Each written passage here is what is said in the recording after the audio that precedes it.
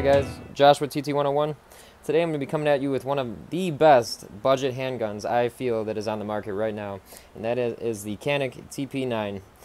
There is quite a few different variations of this gun. I do happen to have the V2, the Canik TP9 SA V2, as you can see that right there. This one comes with the decocker on the top, very much like a Walther P99. I just want to show you guys that it is empty. Nothing in our magazine. Now this model holds 17 rounds, one in the chamber, if you did want to have one in the chamber. The sights on this gun are really nice for factory sights, and I don't know of any company really making any aftermarket sights yet, but you can tap these out and put new sights on it if you really wanted to.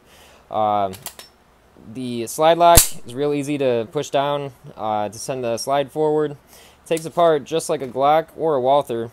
You're going to pull down on these and then send it right forward and comes right apart. Real easy.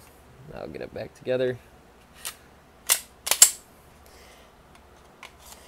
Also, the kit that comes with this gun is fantastic. You get this really nice holster, and you get the paddle portion so you can put it on your belt for quick and easy operation, which is really nice.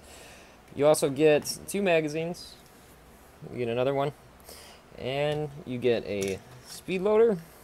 Oops, there went the chamber flag. You get your speed loader, and another back strap, and a cleaning brush, which is pretty nice. So all in all, for this kit that you get, I mean, you really don't get any better of a deal from any manufacturer right now. Now they are made in Turkey. Some guys have an issue with guns being made in Turkey. I don't really mind either way. That doesn't bother me.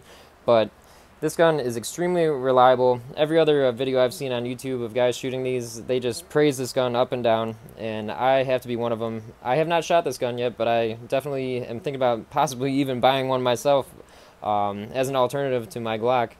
So, yep, I just wanted to bring this one to the table for you guys today. I hope you guys like this video, and as always, like and subscribe for more cool videos.